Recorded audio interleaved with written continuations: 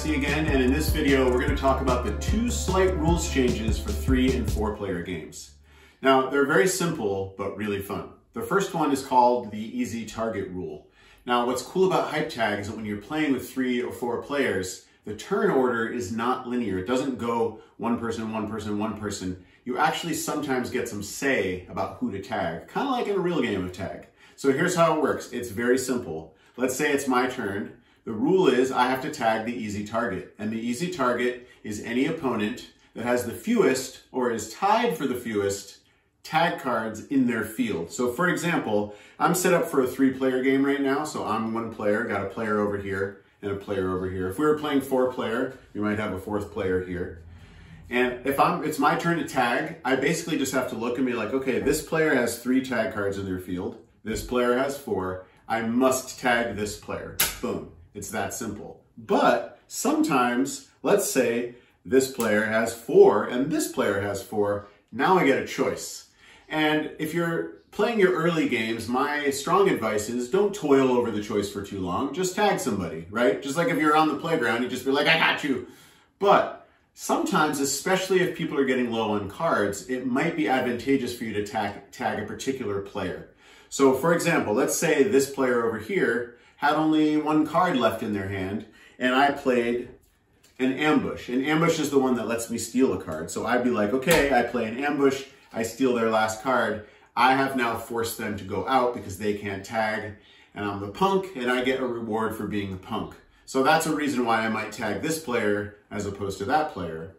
Or let's say this player has some good characters in play. When you call a timeout, you lose your characters. So that might be another reason that I would choose to tag this player, because if they have to call a timeout, that's a way for me to get rid of those characters out of their sideline.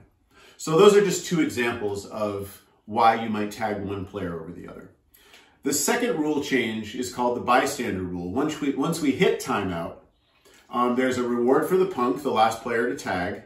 And then, of course, the wimp loses their characters and any cards they have left in hand. But in a 3 or 4 player game, you also get rewarded for having the most cards left in your hand. So if I have 6 cards and everyone else has fewer than 6, I'm going to get an extra move for being the bystander. If the 2 of us are tied and we both have 6, we both get that move.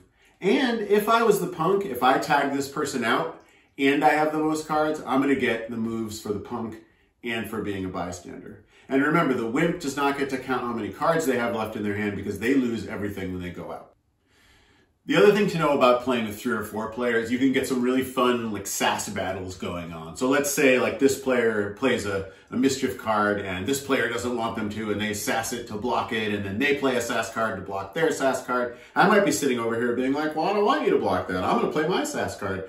And it can get really fun. And so the thing to remember is, if 2 people want to play a Sass card at the same time, priority always passes clockwise from the active player, meaning the player whose turn it is. So this player does something. If we both want to play a Sass card at the same time, I would get priority to go first and then this player.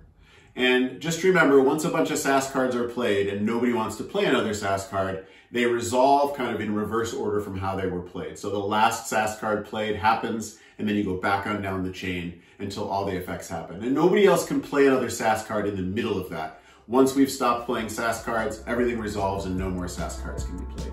And if you've ever played any trading card games, that's a very common way of resolving response cards. So have a great time with 3 and 4 player. There's a lot going on, but once y'all know how to play, it moves really fast and it's super fun.